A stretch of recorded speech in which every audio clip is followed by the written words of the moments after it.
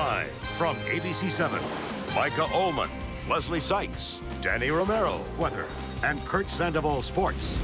Now, Southern California's first high-definition news. Eyewitness News at 4:30. More than 50 people rolled up their sleeves today to help a little boy who's about to undergo brain surgery.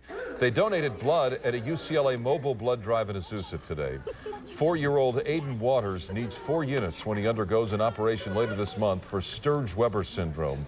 The condition is causing seizures and brain damage. The surgery, it's going to be a way that Aiden has a chance to be normal.